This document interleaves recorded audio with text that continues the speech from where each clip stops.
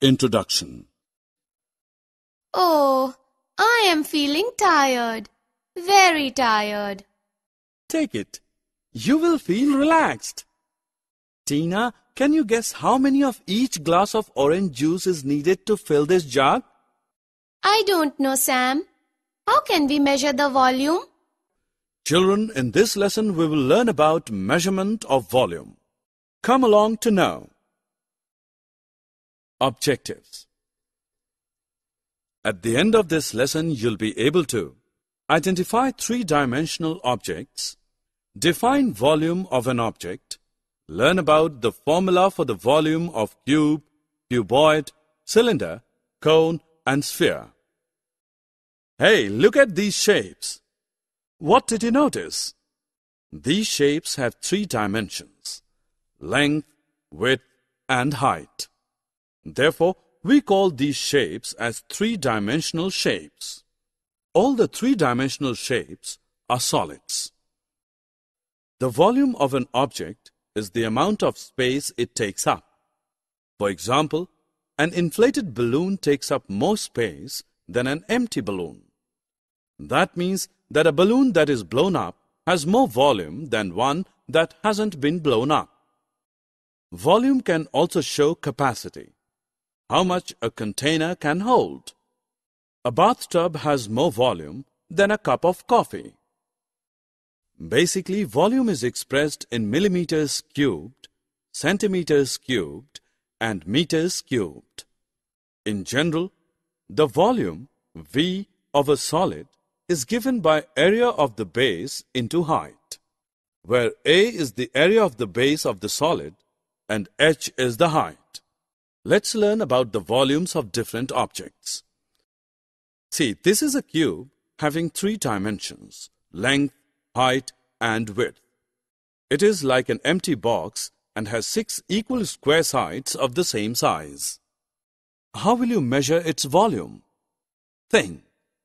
First, consider this square with each side with the length L. Next, let's change this square into a cube. Note that all the sides of a cube have the same length, L. To find the volume of the cube, we just need to multiply the area, A, with L. Hence, by multiplying these three L's together, we get L cube. Therefore, the formula for the volume of a cube is L cube. Look at this closed box. This is a cuboid which has 6 rectangular faces. Its volume is calculated as height into width into length, or simply volume equals to H into W into L. A solid that has the shape of an ordinary tin can or a drum is a cylinder. The two bases of a cylinder are circular in shape. We know area of a circle is equal to pi r square. For calculating volume, we will multiply area of a circle with the height. So, the volume of cylinder is equal to pi r square into H. Wow, yummy ice cream! Have you ever wondered how much ice cream it would take to fill up a cone? Have a close look at its cone. It has a round base which narrows to a point. Are you interested in measuring its volume?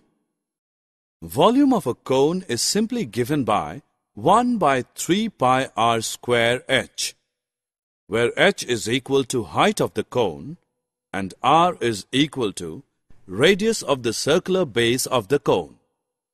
What do we call this round ball? Yes, it's a sphere. It looks same from every angle, isn't it? The formula to find the volume of this sphere, V, is 4 over 3 pi r cube. Summary. Let us summarize what we have learned. Shapes having three dimensions, length, width, and height, are known as three-dimensional shapes. The volume of an object is the amount of space it takes up. Volume can also show capacity of a container, how much it can hold. Volume of cube is equal to L cube. Volume of a cuboid is equal to height into width into length. Volume of cylinder is equal to pi r square h. Volume of cone is equal to 1 over 3 pi r square h. Volume